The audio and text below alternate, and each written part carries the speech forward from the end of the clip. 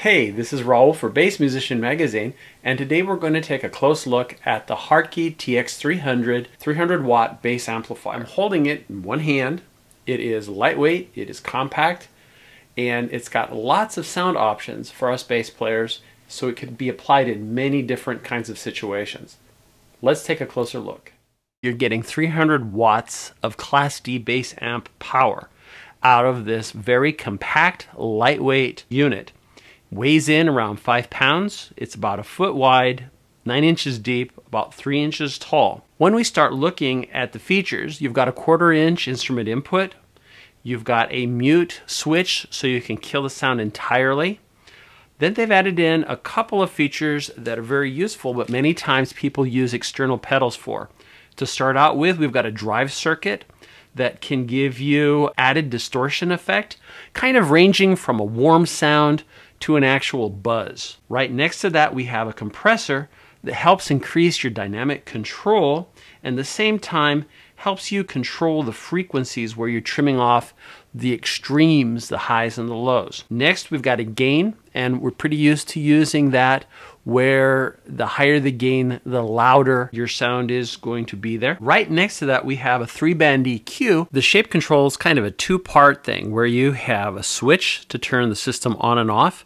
When it is on, it's designed to enhance the sound of your bass. To modify the control while it's on, you turn the knob. If you are turning the knob clockwise, it's going to notch higher frequencies. If you move it counterclockwise, it applies it to the lower frequencies. 3-band EQ, very straightforward. Bass for the low frequencies, mid for the mids, treble for the highs. The master knob is going to control the overall volume for the entire amplifier. There is a 8-inch auxiliary input so that you can run your CD player or MP4 in there. You've got 1/8 inch headphones out, so you can use this as a practice tool without waking up everybody. When we look at the back side of the unit, we've got speaker output. It'll work with either 1/4 inch speaker cable or Speak-On. So you've got the option of using either of those. It's got 1/4 inch output and input for power amp and preamp. It's got a direct line out XLR. So if you're working with a mixing board or you're using this as the DI box, you've got that option. There is a switch on the back where you can change this to run for 220 to 240 volts. You would have to have the different power cord that's appropriate for your region. The one I'm using is the US power cord configuration. Also in the back, we've got the on and off switch. At the very bottom, we'll notice it's got nice little felt feet and help minimize the vibrations that the head is receiving if you set it on top of your cab like most of us do. Here we've got my setup. We've got the TX300 using the HD 112 cab. This is a perfect combination because they're both rated at 300. They're suited perfectly for each other, and it's a great combination with size. My cables, I'm using Astro both for the Speak-On and the instrument cable. Remember that you can use 1/4 inch cable for the speaker, so you've got lots of possibilities and options. We've got the mute feature. You'll hear there's no sound there. It goes red, indicating that it's been blocked off. But when you need it, release, and we've got, let's hear some low notes.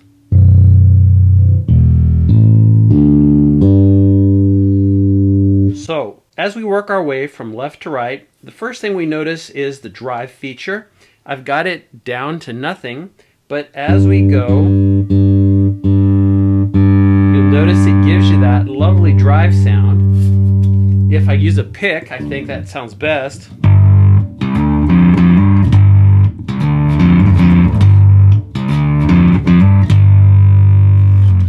You could have more, or you can just take it down and not use it at all.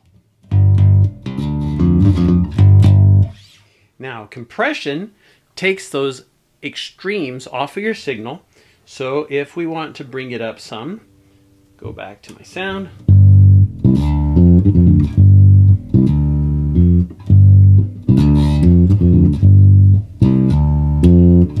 The light is indicating that it's doing some compressing for us. If we take it to the highest so that it's kind of cleaning off the extreme edges,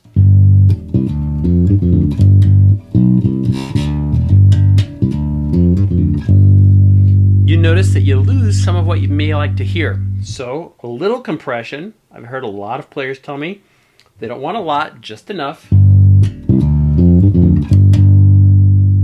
There we go. With the gain, when it's down to nothing, you hear absolutely nothing, and you bring it in.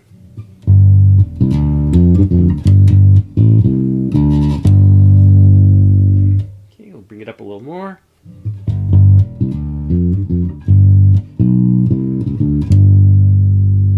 All right, now we're going to move to the shape feature, and as I mentioned before, it's not engaged right now, so let's engage the shape feature.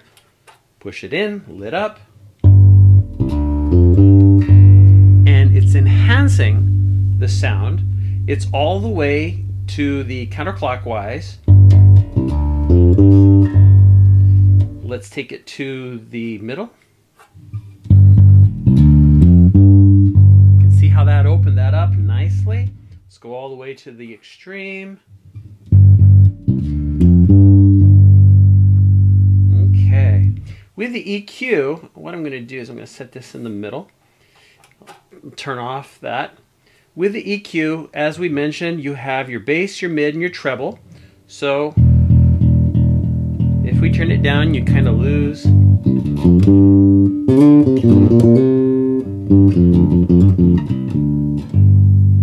I kind of like it in the 12 o'clock position. We've got enough, but if you take it higher, that boosts right through there. Okay, let's go to the mids. We'll take it down. It kind of softens things up a little there. We'll go back to 12 o'clock. It's nice. Let's go all the way up on the mids. I think that might be too much.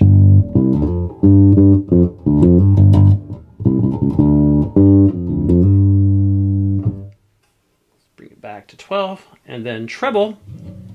Since we're playing bass, I know a lot of us don't want an awful lot of treble, but when you don't have any,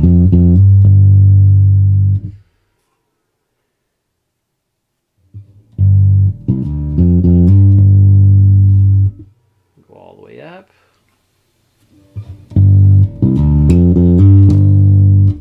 Now,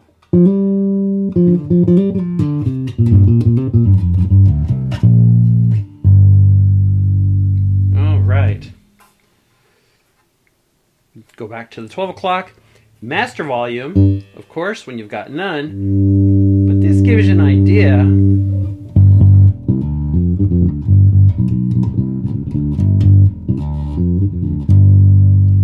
We enhance our sound a little with the shape, kind of combining things.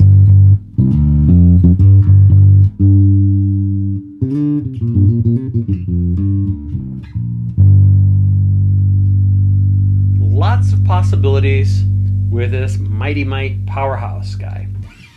I also will mention that my bass, because it's got an active EQ built into it, it's usually a hot signal, this amp is handling it like a champ.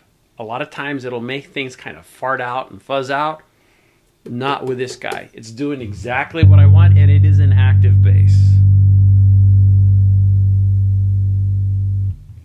I think you've got a good idea what the Hartke TX300 can do. I want you to think what it might do for you. This compact, lightweight, very powerful bass amplifier has many sound options, ways that you can modify, and it doesn't matter what kind of music you play, the clarity of the sound, all of this comes through and it will give you what you're looking for. In addition to that, it can lend itself as a practice amp with a headphone and input. It can work as a DI box going straight to the house. So venues large and small, this might be the amp for you. If you want more information, go to hartke.com. This has been Raul with the TX300 coming to you on Bass Musician Magazine.